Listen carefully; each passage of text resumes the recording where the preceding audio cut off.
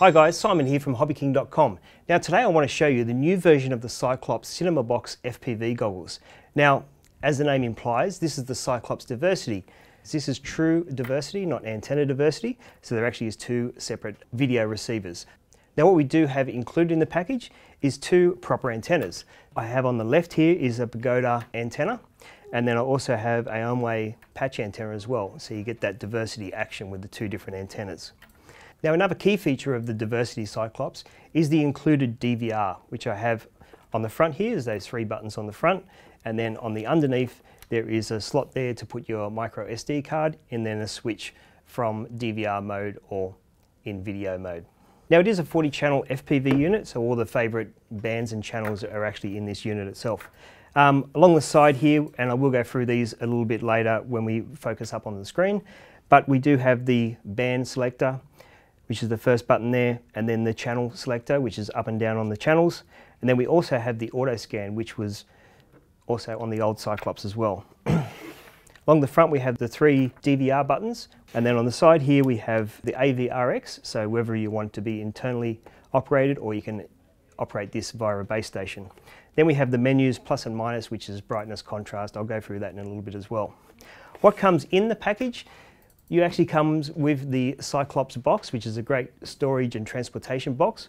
We've also included a pouch, a soft pouch here, just to put your Cyclops in there so your Cyclops, your lenses and things like that don't get damaged in your backpack and things like that and doesn't get scratched up. The instruction manual, we actually have a spare Fresnel lens, which is 3 times magnification. We have an extra nose piece in case that fit isn't perfect. You can whack that on there. The mount for the Quantum head tracker if you wanted to do some head tracking. Now we have two different power cables, so this can be powered off a 2 or 3S LiPo. So we have also a barrel connector here, which is the JST connector, and then we also have the barrel connector with the XT60. The one that's already attached is basically just a barrel connector, which is your normal sort of Fat Shark style barrel connector, something that you would use with the FPV, Quantum FPV battery, which would plug straight in. And obviously the battery just attaches at the back of the head strap there. Now these cinema style FPV goggles aren't for everybody, but they are perfect for the people that obviously wear glasses. These fit beautifully with glasses. If you wanted to have a passenger set of FPV goggles, these are a perfect solution, and also just starting out into FPV. Now what we'll do is we'll just get a little bit of a close-up here of the screen and we'll go through the different menus. So we've got a close-up of the screen here, and as you can see on the bottom left-hand side is your voltage indicator. Now that's the voltage that's coming from the goggles, not your quad voltage or plain voltage or anything like that. So just so you know how much battery you've actually got left that is actually powering your goggles up. Then you'll see the two RSSI indicators. The one on the left is the video RX and the one on the right is the right hand side video RX. So if we just go through some of the menus here, we'll just have a look at the band.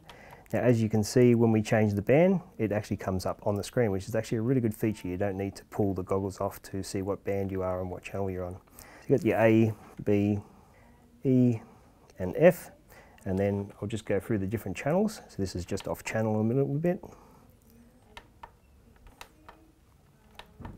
As we get around to the right channel, we should pick this up on F3, and boom. There's my quad, and you'll actually see those RSSI indicators go green. Now I just put this on a different channel just so we can have a look at the auto scan function. So if I wanted to pick up somebody else's quad, I'm just going to hit the auto scan now, and it's just to press and hold for a couple of seconds, then it'll just go through the scanning procedure and it should pick up my right channel, which you'll see is on F3. Then if we go over to the left hand side, we've also got the internal and external monitors. We don't have an external monitor plugged in here at the moment. Moving towards the left hand side, we go through the screen menus.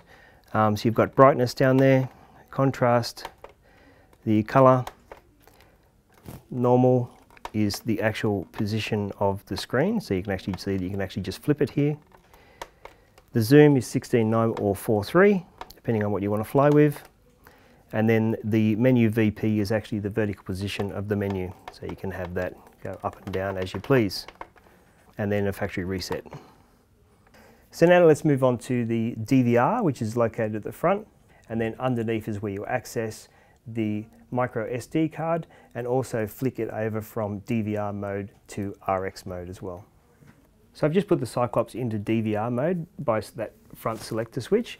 Now while in the DVR menu, if you hold down the very right hand side button, you'll see that indicator will actually turn blue, and that means that you're in the DVR viewing mode, and you can just go through your normal files that you've actually recorded. And if I just press and hold the center button down, you'll see the normal DVR menu structure. I won't go through all these, but it's basically just the normal menu structure that you see on DVR units.